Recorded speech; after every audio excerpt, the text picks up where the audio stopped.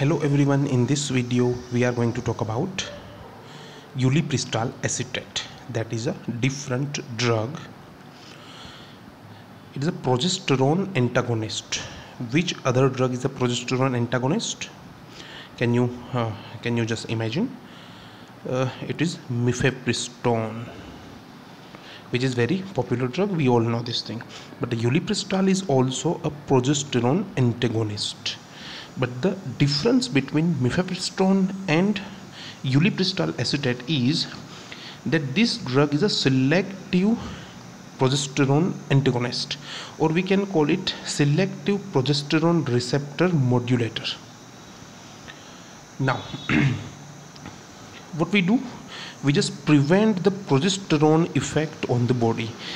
As everybody knows that progesterone is a very important for development of pregnancy, development and continuation of the pregnancy, placental support, endometrial support, and also the growth factor for uterus.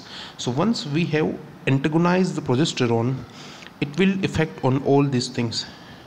If the pregnancy is there are chances of pregnancy can be discontinued, so it can be used as a contraceptive method also. Okay, but again, with the longer use of ULIPRISTAL, it will ultimately decrease the fibroid size, symptoms of fibroid, and bleeding. So there are two uses of ULIPRISTAL acetate. The first one is the emergency contraception. It can act, or the effect of ULIPRISTAL can be there if we give this emergency contraception within the 5 days of unprotected sex. So it is generally considered as a more than those 72 hours medications. Single dose is preferred. For the use in the fibroid, we have to give this drug for longer time, that is 3 to 4 months. The side effects of ULIPRISTAL acetate is a drug interaction. It also utilizes the CYP enzyme systems of liver. So once this enzyme system is involved with any drug metabolism, there is a precaution you should take.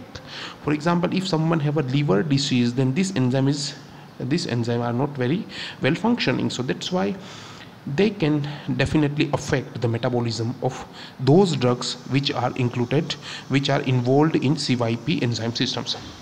So ULIPRISTAL acetate is one of them. So we should cautiously use this ULIPRISTAL acetate along with the drugs which also have a role in CYP enzyme systems. Okay. Then the another side effects is nausea, vomiting, diarrhea, that is we call NVD. It's already there, but after use of more than 1 week, this side effects is gonna down. So this was all about ULIPRISTAL acetate. Thank you friends.